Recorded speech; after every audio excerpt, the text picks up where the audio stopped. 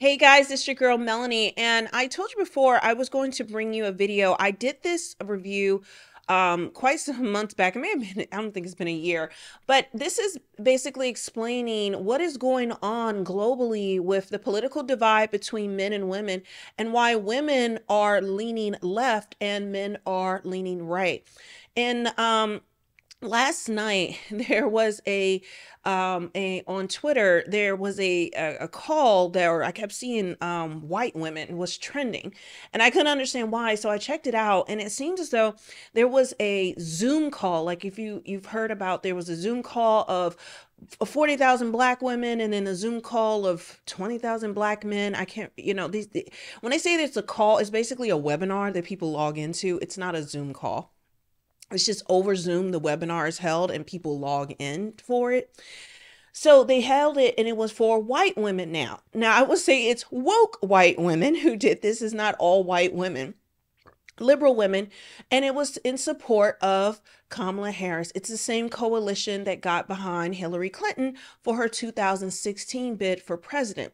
So you're not going to see men do that for the most part. In fact, the backlash I saw were men of all races. If any men were supporting Kamala in the comments or saying, they wish they could do one, there was a lot of talking about, does he actually have all his anatomy? He's a simp, he's a wimp, he's a whatever. And this is why I'm hearing a lot of chatter where men are just like, if are just dogging out other men who are in support of Kamala Harris and basically saying he is basically a cuckold and all of that. And women on the other side are saying any men that are saying that, they're misogynistic and they're blah, blah, blah. But that's indicative of what is going on in the world today. It's indicative of what's going on social media at large. There is a great divide between men and women. I've cut my teeth, I keep telling you guys, in the dating and relationship space. And that's where I first was introduced to the huge gender war that is going on in this country. And not just this country. This is going to show you how it's global, but we'll continue with the video, and then I'll just inject some of the information that I have learned that will add to this and give you a greater vision of what's going on, not just in, like the dating world, like I said, in relationship space and what's in and economically, but how this is going to greatly impact the 2024 election and why you're going to see more men are going to roll with Donald Trump and more women are going to roll with Kamala Harris. And it is because that's a man and that's a woman, but it's even deeper than that. So, Twitter has been obsessed with this graph from data journalist John Byrne Murdoch at the Financial Times, which apparently illustrates the growing political divide between young men and women in several developed countries. And it's triggered a furious row on social media, with the right blaming the new gender gap on what they see as excesses of identity politics and modern feminism, and the left blaming it on what they see as toxic masculinity and a reactive anti-feminist misogyny. So, in this video, we thought we'd take a look at the growing gender gap and the data behind it, some of its potential repercussions, and finally, offer some tentative explanations for what might be causing it. Now, the first thing we need to say is that while we're obviously grateful to John Byrne Murdoch for drawing attention to the phenomenon, the Financial Times aren't the first to notice that women are becoming more liberal than men. The so-called gender gap was first observed in the late 90s and early 2000s, when academics started noticing that men were no longer more left-wing than women. Yep.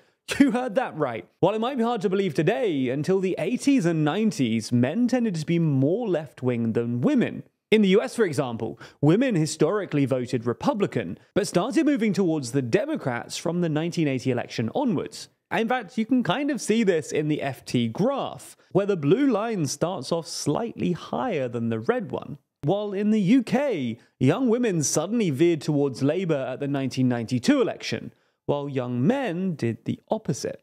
This gender gap, where men were more liberal than women, and which lasted from the end of World War II until the 80s, is known in the literature as the traditional gender gap. Conversely, the gender gap we see today, where women are more liberal than men, is known as the modern gender gap. But while the modern gender gap has existed for the past 30 years or so, That piece in the FT suggests that it's widened significantly in the past few years with Gen Z. Now, because much of the data involved essentially uses party affiliation as a proxy for ideology, it's hard to say whether this is because young women are getting more liberal or young men are getting more conservative. For instance, while at first glance the graphs apparently suggest that it's mainly women getting more liberal, with the notable exception of South Korea, it could instead be argued that women have stayed the same, but conservative parties have moved right and taken young men with them, which would mean even more women voting for liberal parties, even if their politics haven't changed. Anyway, whether it's men moving right or women moving left, it's at least true to say that the gap between the two sides has widened according to recent data. In this sense, there are now 3 gender gaps. The traditional gender gap running from World War II until about 1980, when men were more liberal than women. The modern gender gap running from 1980 until about 2020, where women were more liberal than men. And what we might describe as the Gen Z gender gap, which began a couple of years ago and refers to the fact that young women are now much more liberal than young men. Now, what he's explaining, and he keeps saying that you're seeing this new gender gap happening, this Gen Z gender gap. The result of it is it's a number of things, and he doesn't really get into it, but what you see is it is identity politics. And this is what there's a lot of research gone into each political party on how they're going to market and how they're going to garner a base and what are the hot button issues overall that will move their base. And what we've seen with the influx of social media, if you go on there, it has been traditionally a left-leaning liberal paradise. We talk about Me Too, when you talk about the conversations about how women are not getting paid as much as men, which is a myth that has been debunked. When they say that, women are oppressed or the patriarchy, you saw that those words like that and phrases like that have become more mainstream. Even though when you point to where are women oppressed in the workplace, where has the patriarchy hurt a Gen Z woman today? Well, then they say, you know what? It's not that it's just today. It's just a male structure. The world was, structured in a for men. It's the same way where you will see a lot of black activists to say, well, the world was structured for white people, so therefore it is a white supremacist structure. So the patriarchy is thinking of it as a male supremacist structure. And so because that structure exists, it needs to be torn down. There's not true equality until women can actually not only tear down the patriarchy in this male supremacy structure, but rebuild it in the name of womanhood, in the name of women, in a way that women will find more appealing, that suits women. So it's not enough to have equality, because equality, it only means we're now equal within a male supremacy. Okay, we're still in the male supremacy structure. If we tear down that structure, we'll then rebuild it in womanhood. Well, now it's men's turn to live in this female supremacy structure. And we are seeing this happen across the board in every facet of life. You see it in the schools, college campuses, and universities, which are just indoctrination havens for liberalism and the female supremacy archetype. Me Too was one of the biggest movements to help catapult that as well, where it really tried to bring out the sins of some men, or it was turned into, well, it's institutionalized sin as a whole in this male-dominated structure. So that needs to be torn down. Where you taking individual issues and then anecdotal evidence that, oh, well, it's everywhere and everything needs to be reformed and it needs to be safe spaces and it needs to be all of that. And so corporations, women are the biggest consumers in our market. We drive the market in terms of, we buy everything. We are the biggest spenders. We have the largest amount of debt compared to men. And so corporations respond well. They don't want to lose their customer base. And all of this is driven by money, just so you know as well. So, and because of that, well, we've got to pander. We've got to please. We've got to show change. We've got to bend the knee essentially to what seems to be an overwhelming backlash or overwhelming need for women to rise up. And so in order to do that, we have to purposely promote and to create things that are specifically led for women that boxes men out. And so women are seen as needing to be a protected class. Although women or as a minority group, but women are actually the majority in the United States. They are not a minority. So men are actually technically should be the protected class. But again, because we live in a patriarchal, cis supremacy, a male supremacy system, well, and traditionally men have had all the rights and women were oppressed in this patriarchal system. Well, now we have to turn that over in order to appease these customers, in order to retain customers, in order to get new customers, and to not receive any backlash, because social media at the time of canceling, we're past, I think we're past the era of canceling at this point, but at the time, the canceling of individuals and corporations, it had a huge effect on the bottom line. We've seen that on the left and the right. When you see when Budweiser, when Bud, I think it's Budweiser or Bud Light, I don't know the difference between the two. They were canceled because using Dylan Mulvaney. And on the other side, there's countless number of things. We look at Johnny Depp, who was canceled because of Me Too and Amber Heard and all of that. But it usually takes years before any of that is sorted out, if ever. So a lot of companies are fearful they're going to lose their bottom line. And most of these companies are led by men, but they're not loyal to manhood or to other men. They're loyal to the bottom line, to their company, to making profits. And so you see a push in corporations where, it's programs and other things. And even with the Secret Service, what they say, they hired Kim Cheadle because they're trying to, essentially is DEI. This is where they came up with the DEI, a woman in a place that a man traditionally held that job. And because we just need to see change, there needs to be movement for women. And rather, it doesn't matter how qualified that person is. We need that person in that job because it is a figurehead. It is a signal of tearing down of that patriarchal structure, right? And to show that we are promoting equality. And it doesn't matter what the qualifications, the optics are the main thing that are important in this type of thinking. And so then the Secret Service also wanted 30% more women by 2030 that the Secret Service be made up of 30% of women by 2030. Just because they're women, without actually asking deep questions, can women have the physicality to guard and to be, to have that type of role, when it has been proven over and over, women do not have the same physical strength or the same type of mentality when it comes to those type of jobs. But again, to even bring that up, that logic is seen as sexist. So it doesn't matter where you go with it. Even logic now is seen as sexist. Logic can be seen as racist. Logic, so it's all these slurs and things, and people have, and companies in particular, who have pushed this in social media, that anything that goes against this narrative to rebuild society and a female structure is you are part of the patriarchy. You're going to be demonized. You're going to be stigmatized. You're going to be told, you are wrong and really seen as bad. So logic is not at play. And so when you come back to liberal policies, liberal agendas, and conservative policies and conservative agenda, you have the far left, you have the far right, you have just the left and right, and you have kind of, the central, the people that try to make more compromise. But what you see the most pulling on it is going to be the far extremes of both sides of this argument. And the far extremes play more and more into emotions when it comes to women and more logic when it comes to men, to the point where emotions are not counted at all. So hopefully that explains that. And that's why a lot of women are, that's where you're hearing misogyny. I never heard that word used so much in my life, but anything that goes against a woman is coming against the tearing down of the patriarchy, the male supremacy structure, and goes against women.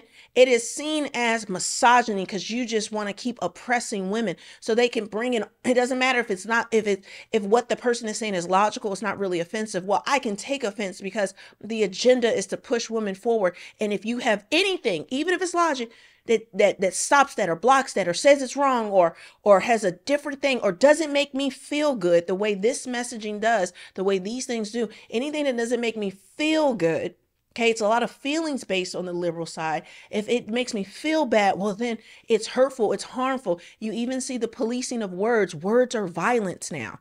So if the words don't make me feel good, if it doesn't feel safe, if it even if it's logic, then I can accuse, sorry, I can accuse you of being part of that patriarchal structure. You're a misogynist, you're all of that.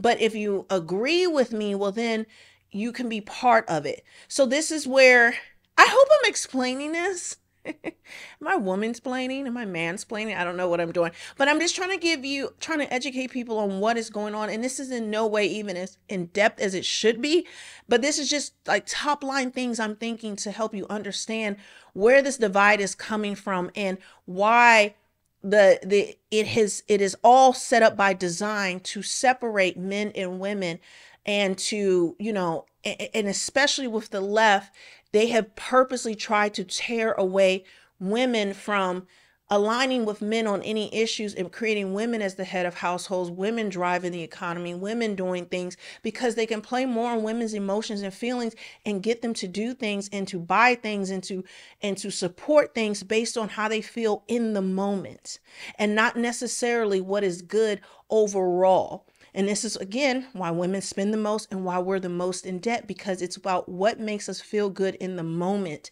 that experience. We are definitely chokeholded as women into, into overspending and all types of things. But that psychology that goes in with that fits very well with feeling-based ideologies and feeling-based politics. Inferring causation is difficult here. It's plausible that this widening gender gap could have some pretty severe social consequences. For instance, some commentators have suggested that this widening political chasm could be contributing to declining marriage and fertility rates in the developed world. As South Korea's gender gap has widened, its marriage rate has declined, and it now has the widest gender gap and the lowest fertility rate in the world. But what actually explains this gender gap? Well, while there are obviously a whole load of factors, research suggests that the most significant factor in the modern gender gap was actually secularization. In the 20th century, conservative parties, like Christian democratic parties in Europe, had strong links to the Catholic Church, while liberal parties were generally more atheistic. So, as women were more religious than men, and religion is a key determinant of voting behavior, perhaps unsurprisingly, women voted more conservative. While women are generally still more religious than men, the decline of religion and its strength as a determinant in voting behavior meant that women shifted left in the latter part of the 20th century. Religion might also partly explain the Gen Z gender gap. General social survey data from America suggests that in the last couple of years, young women have suddenly become less religious than young men for the first time in post-war history. Let me just quickly add, I know I talked a long time, but that's what this is. That is another component of it, is because religion is seen as patriarchal, where men are generally, especially in the Catholic and Christian faith, which are the main religions in the West, where men are seen as the head of the household, the head of things. Men lead, men are on top. These are the principles that are taught biblically. And so there has been a tearing away of biblical principles or tearing women moving away from it because it doesn't support the same message. It goes against the idea of the female supremacy, the female structure in society.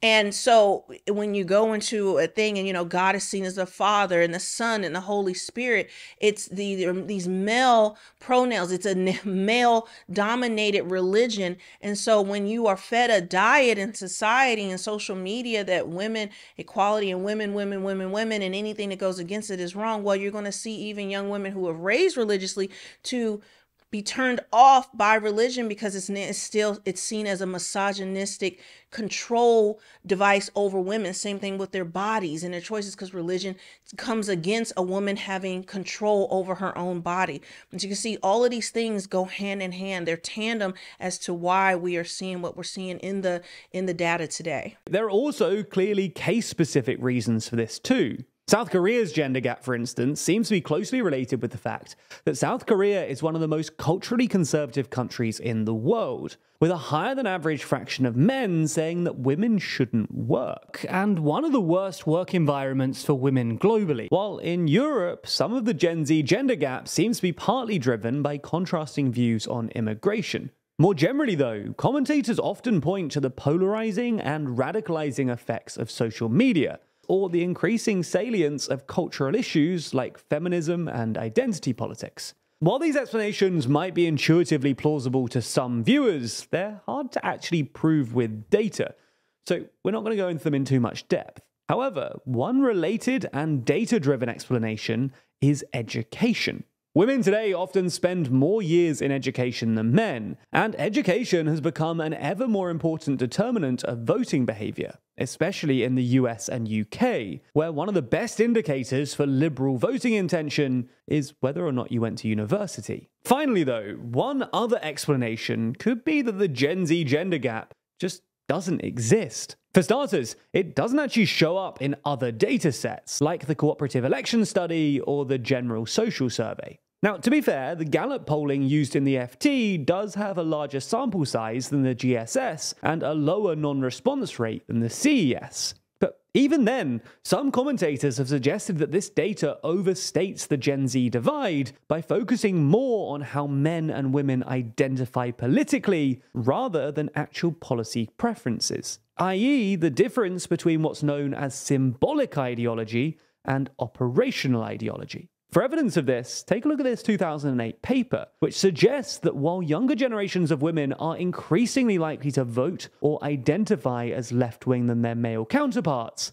the gap between them on actual policies and values remains pretty consistent. Data from 2020 suggests that something similar is true for Gen Z. While young women are far more likely to identify as left-wing, when you ask them about actual policies, the difference between men and women is pretty minor. And this is what I mean.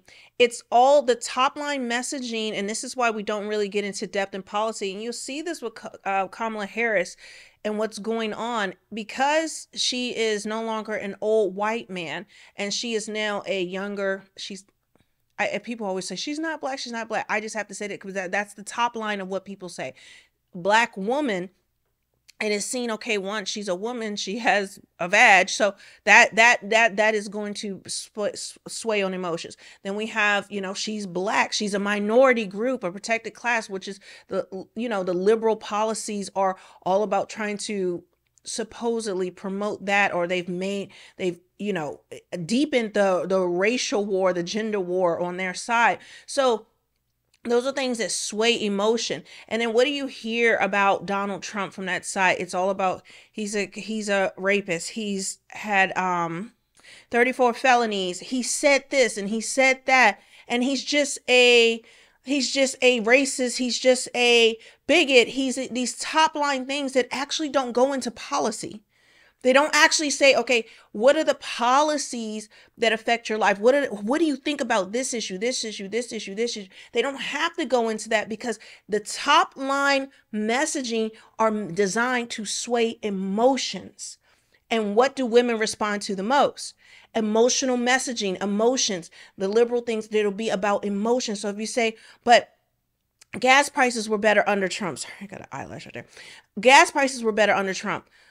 But I don't care. I vote blue anybody who. He's a misogynist. The economy was doing better. You had more money in your pocket. Well, I'm sorry. He is just, he is a racist. Like, even then when you ask people, will point out where he has been racist, what he's done is racist, what are his racist policies, what is that? Well, one time he said, bringing over the Mexican border, they're bringing their rapists and all these other things, and they're committing crimes. Even if that can be shown true with some of the crimes that we've seen with the open borders policy, even if you bring logic, that once you capture someone emotionally, it's very hard to break anything logically. Okay. And I would say, the same could be said on the right, but it's less so. There are some things where they'll say a person who is, who doesn't like black people, well, then they're going to want to go right, and that's their emotional thing. But that is few and far between. These are anecdotal things. I would say the larger, bigger swath of, or the bigger share of the liberal messaging is all playing on emotions. And when the person is locked in emotionally into something, that's it. You logic will not break through at all. And this is why they know what they can do. And this is why Kamala Harris actually has the opportunity to beat Trump, because you can never downplay how much an emotions-based messaging, especially if it's beat through the media, beat like a drum in the media constantly. Kamala is transformational and she's doing this, and then you have celebrities and you have all of this, and it just feels good. It feels nice.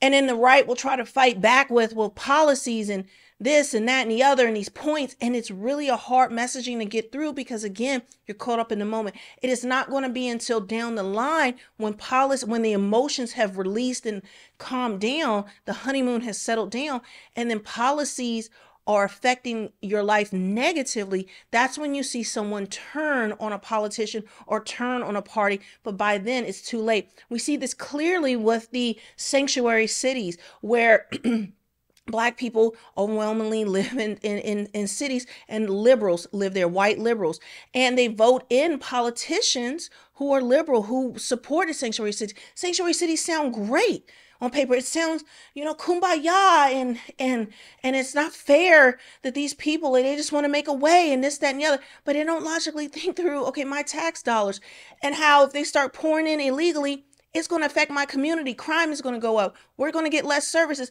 And it is until they feel the effect of that emotional choice, the consequences of it, when they finally feel that effect, that's when they're just like, they start to lash out. You should see the town hall meetings coming against Mayor Brandon Johnson in Chicago about these liberal policies and having these illegal immigrants coming in there. And now Black people are like, how could you do this? You're nothing but a house coon, and they calling him all types of names, and they're taking away from this and taking away and doing that. But then these same people don't look in the mirror and say, I voted for this. I emotionally voted for this. I wanted this. It sounded good on paper, but the practicality and the day-to-day and the consequences, I didn't realize it would affect me in that way. And now that it has, I'm having buyer's remorse. I'm having regret. I'm waking up from the one night stand, and now I have to do the walk of shame. Hasn't grown significantly between generations. All in all, the Gen Z gender gap is, of course, worrying, but it is worth interrogating the data before adding it to our ever-growing list of societal catastrophes. While you've been watching this video, you might not realize that shady... Okay, they're getting into an ad for their thing. But yeah, so hopefully that explains this in greater depth for you. And you can, let me know in the comments what you think about it. If you like for me to do these type of explanation videos, I have quite a bit. This is how I used to do things a lot, just explaining and breaking things down in this type of way. Again, guys, I'm independent, but I'm one of the, and people can't believe that I'm independent. I'm not pro-Trump. I'm not pro, I don't know, Biden, Kamala Harris. I don't even know what's over there at this point. I am for what makes sense logically in terms of my life, my goals, where I see the country's going, what policies, that affect me, and not just jumping on a bandwagon because, or, there's a lot of pressure to jump on a bandwagon and stick to it. But as an independent thinker, as an independent voter, I just can't do that. If I happen to vote left, it's because I'm believing in the policies or left. If I vote right, well, then that's because I believe in the policies. I don't follow a cult of personality. And I think more and more we live in an era where everything is about a personality or a person, or you think a person is going to save you, or a person is going to do this, that, and the other. You see this on in politics today. But I will tell you, making sure that you think through what are the policies, where do you want the country to go? Where are the ways that where is the country going currently that you don't like? And having to weigh these things out. But it takes more nuance. It takes more time. It takes a lot of thinking to do this. And today's voter in the West just doesn't do that. And I will say, we are seeing, even with Kamala Harris, people have turned completely off from the left. Biden's numbers were low because, not just because it was just before the debate, you know, he was unpopular because his policies were unpopular. His policies were unpopular. But now I see what Kamala Harris is coming. She's black and she's a woman. Celebrities like her. So who cares what I was talking about before and what I felt about the economy and what I felt about the border and illegal immigrants and all of that? They just jump on the bandwagon because it's just that top line emotional circle jerk. And that's more than enough to just, and then you get the same results. And so this is where people are, you know, or the other side will say, well, Trump has convictions and Trump is this and Trump is that, and he's bad, he's bad, he's bad. Him, the person, they don't even, you get into policies, they don't even know what policy, they don't even know how to list policies. It's all personal. It's all emotionally based. And we've got to move away from that. But sadly, I just don't think the country will, especially with the divide between men and women. And you saw there exactly why it's happening. So this election is going to get spicy. We'll see what happens. Leave a comment. Let me know what you think. And I'll see you on the next one.